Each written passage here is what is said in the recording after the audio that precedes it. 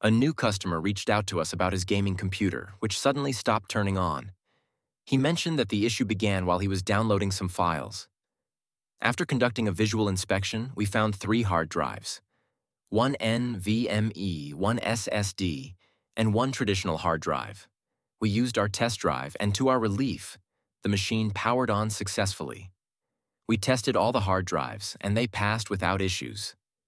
Given that the problem stemmed from a file the customer downloaded, we recommended reinstalling Windows 10 and wiping the other hard drives to ensure a clean start.